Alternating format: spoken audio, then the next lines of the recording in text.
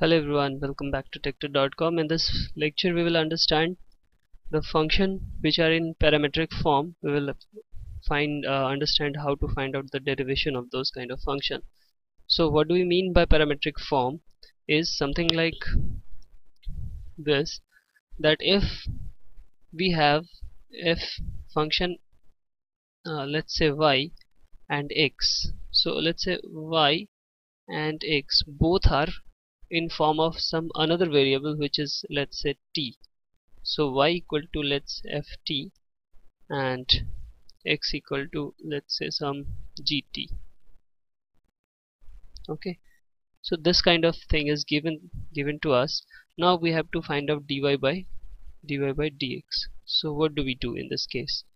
So in this case, to find out the dy by dx, what do? We first differentiate y in form as a function of x with respect to t, and x with respect to t. So what do we find? We find first of all dy by dt and dx by dt. Fine. And now what will be the value of dy by dx? This dy by dx will be equal to dy by dt upon dx by dt. Fine. So likewise we can find and proceed. So let's take an example. Let's say x equal to a t plus sine t and y equal to a 1 minus cos t.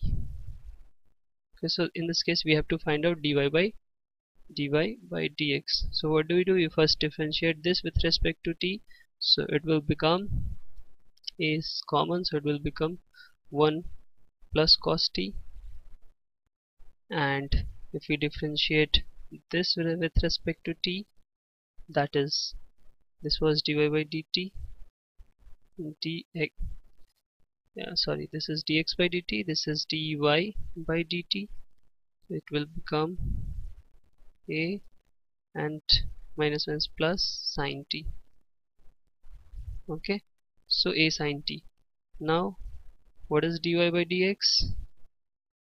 Dy by dx is dy by dt upon dx by dt, so which will be equal to a sine t upon a of 1 minus cos t, which is equal to sine t. This a is cancelled out, so it will be equal to sine t upon 1 minus cos t. Fine.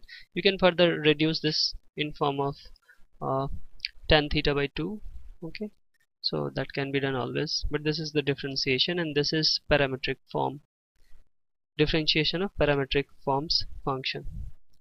Fine. So I hope this is clear. Thanks for watching.